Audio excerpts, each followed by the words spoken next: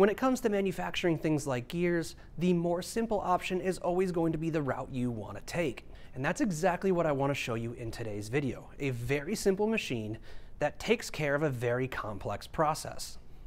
Just want to give a huge shout out to the main sponsor of our channel, Dynamic Machine of Detroit. If you are in the Canadian or Michigan area, make sure you email sales@dynamicmachine.com. So, today I want to show you a very simple yet genius machine. Now, the number one thing that I will say is very interesting about this thing is that it is really simple. The whole purpose of this machine is to deburr parts, particularly gears. Now, what's cool about this is no matter what your gear size or shape is, it's going to function the same way every time. Now, why is this special? Well, because if you used a conventional CNC machine to deburr this, you would have to create a new part program for every type of gear you run, which is complex. And then you'd also have to orientate the part perfectly to your part program. So instead of doing all that, this machine just uses simple gravity and deburrs any gear you want. I am never going to crouch for an intro again. All right. So let's go over everything you need to consider when setting up a part on this machine. Starting with is your work holding. Now, here I am using a 3-jaw chuck for my part, but it's not too big of a deal if you want to put your part on an arbor like this. Simply set it on the arbor and tighten it down. But that right there is the first thing you need to consider is your work holding. Now, the next thing you need to consider is your stylus. Now, your stylus needs to fit into the entire profile of your gear. Now, as you can see here, it can't make it to the bottom of this gear. So you can't really expect the machine to deburr the full profile of the part if it can't follow the full profile of the part. So you need to make sure your stylus can fit the entire profile of your gear. Now, once you have that figured out as well, we can move on to the third thing you need, and that is your chamfer mill. You thought we were going to jump cut, but we are not. Your chamfer mill. Now, typically we use just a 90-degree 4-flute chamfer mill in this machine. It goes into an ER-style collet. So you just throw it up into the collet, tighten it down, and that's it. So that is everything we need to go over as far as what we need to set up our machine. Now we actually have to set up our machine, which isn't too hard. So let's throw everything in there and let's deburr a gear. Yeah, let's do that. Wow, exciting. I can't wait. All right, so first thing we're gonna do is put this chamfer mill into our spindle. Now, make sure you put this really far up into the spindle. You will see why in a second. Now, the next thing is going to be the proper stylus. Now, you will notice with your stylus, there is a groove right here. So make sure that groove goes into the pin on the block. If you can't handle that, get into woodworking. Okay, so we will slide our stylus into the block.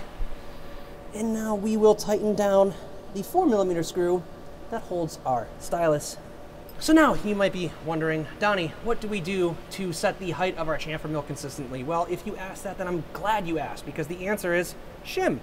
So I'm going to set this 50 thousandths shim on my stylus, and then I'm going to break loose, without even looking, the chamfer mill. And it will simply drop to my shim. Then all that's left to do is tighten it. Now, you don't have to use a 50,000 shim. You can use any size shim you want. As long as you're consistent, everything will work out fine. Then you're going to get the proper spanner wrenches, which I have here. And you are going to tighten the cap that holds your tool. With that tightened, let's remove our shim. So now that we have everything in there, as far as our tooling goes, let's throw our part in our work holding. And then let's go over the one setting you have to change to deburr a gear. Yeah. So now we need to find the position that this thing is going to wrap it to when it deburrs our gear. So the first thing we need to do is go into manual, hit menu, go to cutter position set, and then we'll hit cutter FB jog. So now I can bring this guy down just like this. One important thing to note here, if you put your hand in there and block the light curtain, it won't move. You hear it moving? Hear it moving? Yeah, so. Another thing to note, the way this machine works, you can't really crash it right here. Be careful, obviously, don't ram things into things, but you can push on this entire milling spindle and it will actually move back and forth. So it's kind of cool how that works. Anyways, so what I'll do is I'll turn the gear so the stylus can go into the bottom of the tooth. So right now when I look at my screen, I can see my value is just a little bit over 92 millimeters. Well, I'm gonna go a little bit further than that because I want it to, you know, push back on the milling spindle like I just showed you when I pushed it. So I'm gonna hit forward position, and I'm gonna say 93.5, enter. So it'll go 1 millimeter past the bottom of the gear tooth. Now, you have another number up here called before amount. This is where it's actually gonna wrap it to before it drops the counterweight. So the reason why this machine can deburr any gear is that it's just a tracer. This technology is actually hundreds of years old.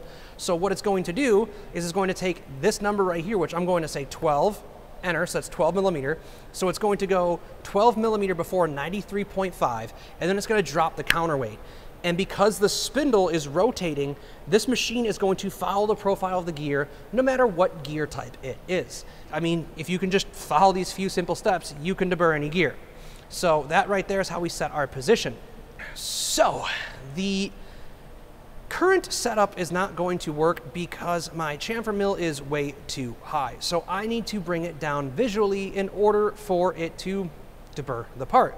So how do you bring the chamfer mill down? Well, you can bring the chamfer mill and the entire stylus down with this knob that's on top the milling spindle head. So let's bring it down to an appropriate height to where I think it's going to chamfer this gear. So if you pull this lever back right here, the entire milling spindle can now move up and down. So now all I have to do is turn this dial up here to a point where I think it's going to chamfer metal, and then relock the milling spindle. And once I'm done, I can hit manual return and send the whole guy back. Now, one important thing to note here, once you break the light curtain or jog anything around, the machine is going to want you to do a reference position return. So once you're done with all your setup and you think you're ready to go, hit reference position return, and the door will close. It'll send the milling spindle home and do one rotation with the main chuck. And that's it. That's all you need to know to set this machine up. It is literally the easiest thing ever. That's actually not all you need to know. There's one more thing. There's one more thing after all this. So the last thing I want to cover in today's video is, let's say you do all these steps and your chamfer comes out uneven on your gear, either left to right or back and forth. Well, if you look right here, you can crack these two screws loose, and then there are two adjustment screws on the side and the back of the block that holds the stylus. You can use these to make your chamfer completely even around your gear, and most likely the first time you set this up, you probably will have to make these adjustments, so just know that these are there for whenever you do this. So that is it for today's video. Thank you for making it to the end of the video. We have all sorts of exciting things going on here at Dynamic that we will be showing you here in the near future. We are putting a robot or Q-Box with our links right here that's going to load slugs for our open house coming up. And then when you look over here, we actually have a giant hole, well, not hole, but gap in our showroom for where two machines are gonna go. We actually have a DVF 6500 coming right there, and a DNX 2100. It's a new mill turn that DN just put out. It's incredibly affordable, incredibly awesome. I'm gonna be doing tons of videos on it showing you guys how cool it is. So that's what's coming up in the near future. Yeah, hope you enjoyed the video. If you did, make sure you hit like, please, and subscribe if you haven't, and all the other YouTube stuff I have to say at the end of every video. Yeah, hope you have a good day.